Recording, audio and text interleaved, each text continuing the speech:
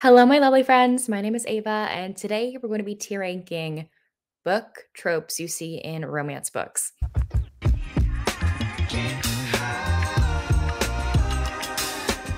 So, I actually made all these trope cards down below that has a lot of popular tropes that you'll see out there in the romance world. I did tropes instead of like subcategories of romance. That's why you won't see fantasy romance or sports romance, hockey romance, because I feel like those are subcategories of romance, not necessarily tropes, if you know what I mean. So these are just tropes you would see in a romance book. And I actually have this list available, this tier ranking list available for y'all. The link for it will be down below where you can maybe make your own videos or just do it for fun of tier ranking all of these. The cards will be the same, the categories will be the same. You can change the categories, change the pictures, whatever you want to do. But I thought this would just be really fun to tier rank these tropes and show y'all what's my favorite and maybe what's not my favorite when it comes to romance tropes. Okay, so let's kind of go in order. Maybe, I don't know. I like jumping around, honestly, in these tier ranking videos. So Friends to Lovers is number one, and that is an all-time favorite for me.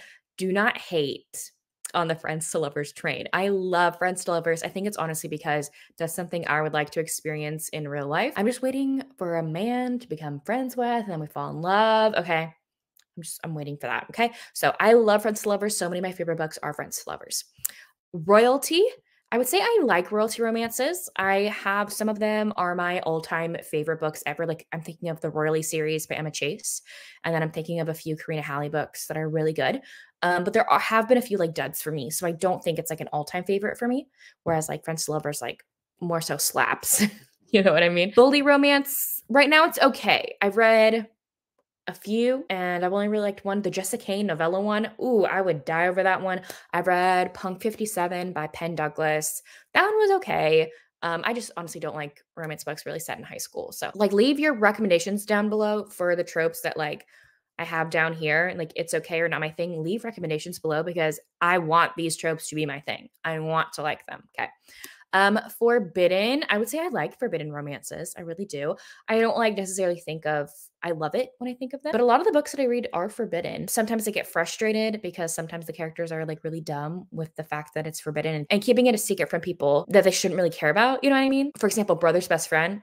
Like, who gives a crap if you're dating your brother's best friend? Like, why keep it a secret? You know what I mean? Ooh, forced proximity is all-time favorite. I love this trope so much. It adds so much angst and tension. Like I'm thinking of Always Only You by Chloe Lisa, that book with Ren and Frankie, and like she has to move in with him. So good. And especially ones there's like that situation where you have to move in with somebody, but there's also the ones like you're snowed in together, or there's a rainstorm. And like a historical romance, there's like a rainstorm and you're stuck in a cabin. Like I'm thinking of My Darling Duke by Stacey Reid. Amazing. Hero falls first. I love this trope. I love it. It's so good. Just because I love being in the hero's head. This only works, by the way, if it's in first person. Because honestly, how would I know if the hero falls first if it's not in first person, in the hero's perspective at least? And so I love reading about a man just absolutely becoming obsessed with his love interest, like absolutely obsessed with it. Language barrier, all-time fave, because this goes with alien romance. I don't know why, like this trope is a hit for me. I love it so much. There's something about like not even be able to fully communicate but still falling for each other that I absolutely adore. Like this trope is so common in alien romances and I love it. I love it so much. Love triangle, we're going to have our first not my thing. It's not my thing because honestly, with love triangles, I feel like there's such an obvious choice where it doesn't really feel like a love triangle. I've only read one where I truly didn't know who she was going to choose, and that was the Candy Steiner like duet one. That one, I truly had no idea who she was going to choose. So I actually really liked those. But a lot of other love triangles, like you already know who she's honestly going to pick. So why call it a love triangle? Like, what's this other dude doing? Honestly, single dad. I love the single dad trope. There's like something about a single dad, like watching a very attractive man, like be an amazing dad. Whew, gets my heart racing. I love it. And I also really do love the single mom trope as well. I just love watching reading. Avery, it's reading. You can picture it in your head. What is reading, Avery? Reading about like someone having a kid and their love interest coming into their life and fully falling in love with that person and also their kid. Like, I absolutely adore that. Ooh, One Bed, all-time favorite. I feel like this is gonna be common for other people. One Bed is a very good trope. I don't know what it is. It's like, I think it's also like forced proximity. Like, I'm thinking of the scene in Akamath. That scene lives in my head rent free. I have so many like fan drawings of that scene specifically saved on my phone. It's embarrassing. So, enemies to lovers, I do love enemies to lovers. I do. I think friends to lovers is superior. Do not fight me on this. You're not going to change my mind. Because sometimes enemies to lovers isn't really enemies to lovers. I feel like a lot of the time when you read enemies to lovers, that books that are marketed as enemies to lovers, it's not actually enemies to lovers. Like, they maybe are enemies for like 0.5 seconds, not even enemies. Like, enemies, I feel like they have to absolutely despise one another with their whole entire being. Like, I'm thinking of Pestilence by Laura Thalassa. Like, that is enemies. Like, I'm trying to kill you, enemies to lovers. And a lot of these books that are marketed as enemies to lovers aren't really. They're more like, I don't really like you. I hate you. And then 10 minutes later, you're falling for each other. Like, that's not true enemies to lovers for me. So I feel like, honestly, I love the enemies to lovers trope, but I feel like a lot of books are marketed as enemies to lovers when they're not. Rejected mates. I'm putting it in I love it. It could go an all-time favorite if, again, marketing for it or like the description of the rejected mate trope was done correctly. Because the way that I think of rejected mate trope is you find out you're fated mates with somebody and then they reject you. And then there's like an ultimate grovel where they win you back. And it's the same person you have a relationship with. A lot of rejected mate romances that I've researched online because I want to find more because I love this trope is of someone being rejected by their fated mate and then they get with somebody else and that's their romance. Like, no, that is not a rejected mate romance. The mate has to grovel their butt off because they rejected them. That's what it's supposed to be. But I absolutely love this trope. I love it so much. An example of this one is The Tyrant Alpha's Rejected Mate by Casey Wells. I need to read the rest of that series, but that one is so good. Second Chance is okay for me. I feel bad saying that. Second Chance is okay. It's fine. I honestly haven't found that many favorites. I'm a big person with like groveling, right? Like, I love a good grovel, like beg on your knees, get you back. And I think there's always going to be like an opportunity for someone to do that, like you hurt somebody in the past, show that you've grown, that you've changed, that you're different people than you were years ago when you were together, married, dating, whatever the case may be. And there is a chance to show that you've changed or grown, that both of you have. But part of you is also like, have you though? Have you? Have you? So that's always the inkling in the back of my mind. But there is also a point. There are a few second chance romances I actually really do love because I feel like there is a part of the trope where a person has actually changed for the better, or their circumstances have changed, or I don't know, they've grown up as people like they dated in high school and they're now mature adults. You know what I mean? That was a long tangent. But there are sometimes second chance romances that I cannot get on board with because I'm like, I don't think you've changed from when y'all were together previously. And there's a reason why the relationship didn't work out. And now you're together. Like, what's the point? So I just love to see character growth and character change. That's why I do love some second chance romances, but not all of them. Workplace romance, like, I like them. They can be fun. It can also be with like forbidden because a lot of workplace romances are forbidden. Sometimes I do like the office setting. Sometimes I don't because office settings kind of seem boring to me. Nanny romances, all-time favorite. Okay, nanny romances, all-time favorite. It's normally linked with the single dad romance trope. Like, normally they're linked together. So nanny, love it so much. I've been a nanny in the past. I love kids and I love seeing them in books when they're done well. There are nanny romances that I don't care for because I'm reading this book. I'm like, this author has definitely not been around kids. Like, a 7-year-old would not be saying what's coming out of that child's mouth. I just have worked with kids so long in my life. I don't have a kid of my own, but like I work with kids. So like, I think I know like the ins and outs of how their little brains work sometimes. So I just love nanny romances. Billionaire romances are okay. Don't get me wrong. I would love a billionaire man. Like, yes, duh. But when they're in romances, sometimes they are too entitled or like very cocky for me. Like, I'm not for honestly, like, the alpha male cockiness is not really my type, and so that's why they're just, like, okay for me. Find me really good ones where the hero doesn't act like that, please. Best friends to enemies to lovers is all-time fave. I only read, like, 3 of these because these are a rarity, but I love them. I'm thinking of Dark Sky by Cressley Cole. Huh, that one is so stinking good. But yeah, when you're best friends and they turn to enemies and they turn to lovers.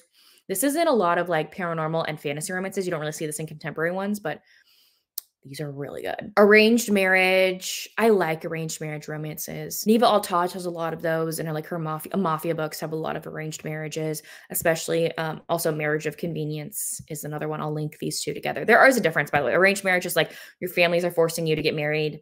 You know what I mean? Very much prevalent in mafia world. And the Marriage of Convenience is like y'all both have your reasons for getting married, whether it be like I just read one because a girl needed health insurance. So the hero marries her to help her get health insurance because he has health insurance and she doesn't and she needs it.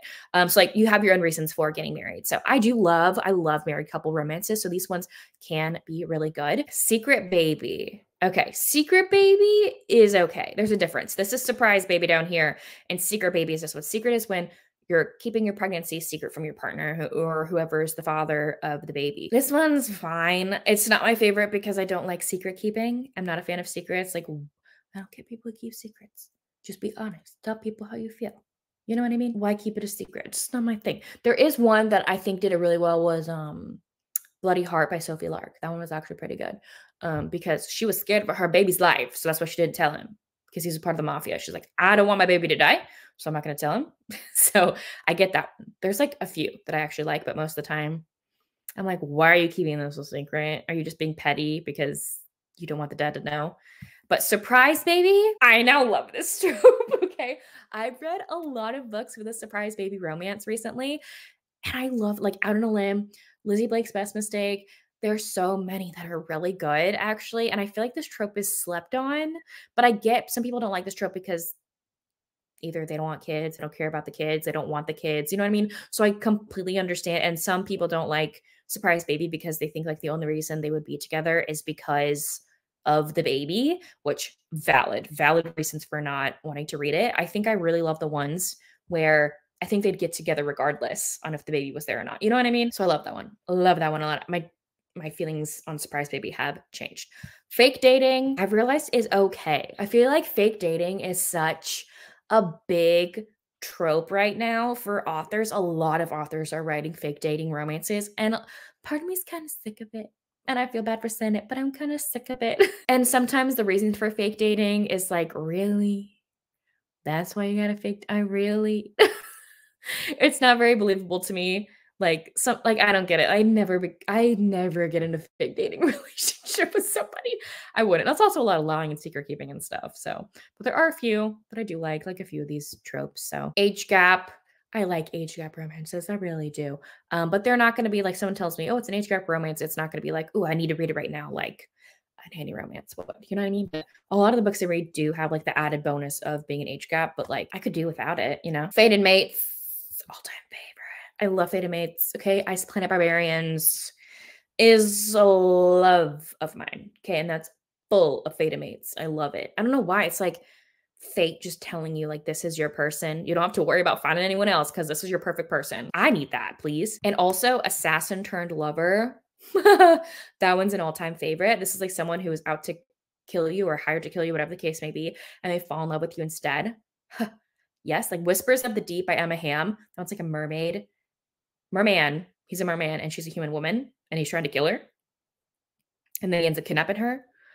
That book is so good. It's like one of my favorite books of the year so far. Small town. I like small town romances. I live in a small town myself. And I just like sometimes I feel like a lot of people who don't live in a small town, they read these and are like, oh my gosh, they're so cute. I want to move to a small town. No, you don't. No, you don't. No, you don't. It has its benefits, but I feel like small towns are so boring. Very boring. It doesn't have a lot of the cutesy stuff that a lot of these small town romances have. And a lot of small towns are full of old people and families. A lot of the time when I read small town romances, I find it so unbelievable because there's not going to be some very attractive men that are like single and ready to mingle and like haven't gotten married yet in a small town. Like most of the time, if you're in a small town, it's because you already have a family or you're already married or you're old, whatever the case may be. So I find it a little bit unbelievable that these very attractive men are all single in these small towns. But that's just me because I live in a small town. It kind of pops the what's it called? Like pops the fantasy, if you will. Boyfriend's dad. I like boyfriend's dad romances. They can be fun. Like these are really fun. Grumpy Sunshine, love. All-time fave. Grumpy Sunshine, love it. If you tell me it's Grumpy Sunshine, I'll pick it up immediately. Same thing goes with like Black Cat, Heroine, Golden Retriever Hero. Whew, we'll eat that up. Captor Captive. I love a Captor Captive romance. Like where one of the characters kidnaps the other and like they captured them. It's really fun. All these are in dark romances. Sometimes they get a little bit too dark for me, so that's why it's not an all-time favorite. Cheating.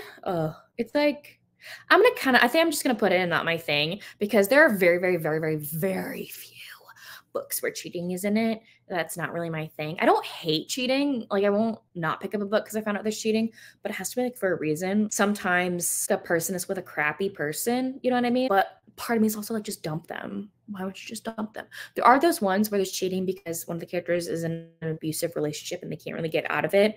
And so then they cheat on their spouse who's abusing them, which screw that person. I don't care what happens to them. I don't care if they get cheated on if they're doing that, obviously. So those are fine. Like I don't see that as cheating. I'm like, this person is trying to get away from their abuser, obviously. And then bodyguard romances. I love a bodyguard romance. I love it so much. Again, you have a lot of forced proximity, a lot of tension. I eat that up. Let me know down below if I should have added any tropes because I probably missed some. Anyways, again, if you want to do this yourself, use these cards and this tier maker list. The link to it will be down below. You can go check it out. Let me know what you would put in your all-time favorite tropes out of these. I would love to know. If you don't feel like commenting anything else, you can leave me. What are we going to do? Let's do a speech bubble emoji because I see the speech bubbles and language barrier. Anyways, thank y'all so much for watching. I will see y'all soon in my next one. Bye, y'all.